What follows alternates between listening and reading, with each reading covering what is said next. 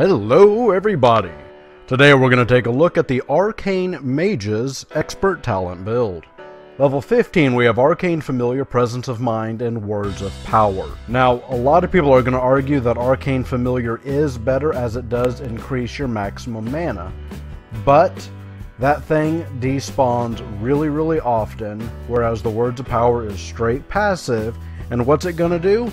It's going to make it to where your arcane missiles proc more often. So, yeah, even if it's only a couple extra % more, I'd like to use that spell as often as I possibly can. Level 30, we have Shimmer, Cauterize, and Cold Snap. In my research, I have asked several people, and almost everyone's going with Cauterize, and to be honest, I just about don't get why. Yes, it will save you from death and bump you up to 35% of your health, but then it's going to take away 28% of that health left, leaving you at 7%. Whereas Cold Snap will now give your Ice Block an additional charge, heal you for 3% of your health every 1 second for 10 seconds, 30% health, and you can activate it twice. Not twice in a row because it will trigger hypothermia, so there will be a 30-second delay. I figure if you're paying more attention, Cold Snap is going to be a hell of a lot more useful. 45, we have two very strong contenders for this point. It's either going to go to Rune of Power or Incanter's Flow. End of discussion. Rune of Power, you need to make sure you are going to be able to cast that rune and stand relatively close to it. 10 seconds, you get a massive boost.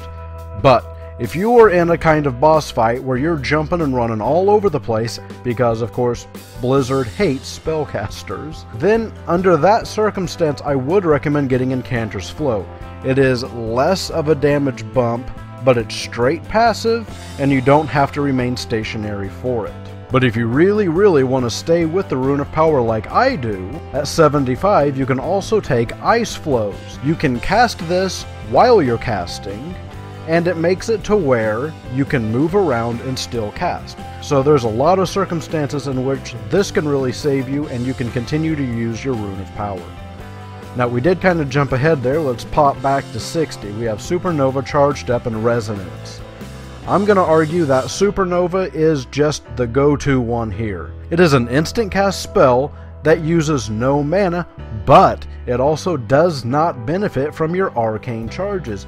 And as us Arcane Mages know, arcane charges are your lifeblood. What I like to use this ability for, other than just a little bit of burst AoE damage, is also as an interrupt. Someone starts casting a spell at me, boom, throw them in the air for a little bit. We've already talked about Ice Flows, now let's jump down to 90. Nether Tempest is your go-to here. So let's really look at what this does. Yeah, it's only going to do 11,000 points of damage with my character as he stands right now. So let's go ahead and pop up our calculator and see what exactly is that going to do for us. We can use 71, okay, we'll do point because obviously it's a percentage. 71 times a total of 4 arcane charges is going to of course get you 2.84. 11,000 damage, 1152.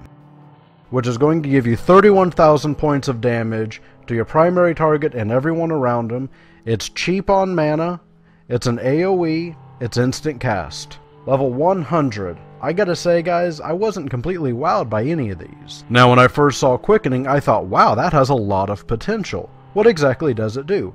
Well, pretty much anytime you cast just about any arcane anything, you're going to get an additional 2% haste for 6 seconds. And that's going to stack 50 times. Yeah, it can increase your haste by 100%. Arcane Orb.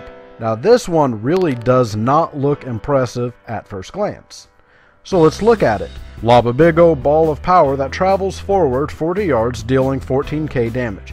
It is not going to get stronger for arcane charges, but it's also not going to get more expensive for arcane charges. It is cheap, it is instant, and every guy that it passes through is going to give you another arcane charge. You can go from 1 arcane charge to a max 4 with a single spell cast just by hitting a couple extra guys. It is a really fast way to do a little bit of damage and charge up really fast. Now guys, this is my 2 cents on the Arcane Mage.